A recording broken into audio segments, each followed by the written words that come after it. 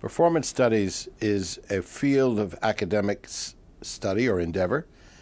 It's a whole world, and it's based on certain theoretical considerations. If you exist, you're part of being.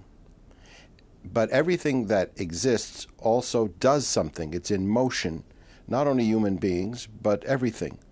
If things are in motion, they are actually performing. They're doing something. If you're showing what you're doing, you're performing. So, for example, somebody is crossing a street. They're just doing that. Somebody in a movie is crossing a street. They're showing that they're crossing the street. It's recorded by the camera, and it may be part of an art film or a documentary film. If you study how someone crosses that street, how it is filmed, how it is integrated into an artwork, then that is performance studies. Very simply put, performance studies looks at, examines, interprets, and analyzes all different kinds of performances: aesthetic, social, political, in sports, and, of course, what happens in daily life. Performance studies also is an academic discipline, and it has a history.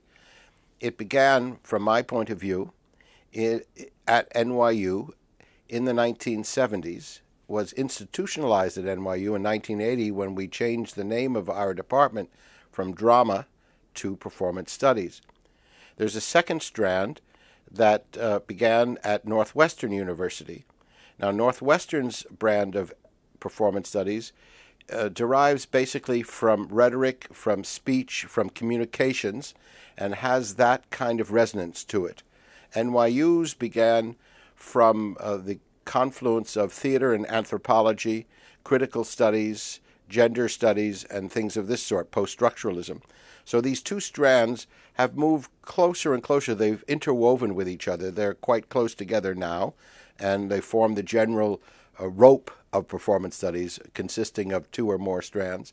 Some of the key figures from Northwestern would be Dwight Conquergood or Shannon Jackson, and from NYU would be Barbara Kirshenblatt Gimblett, Diana Taylor, Jose Munoz.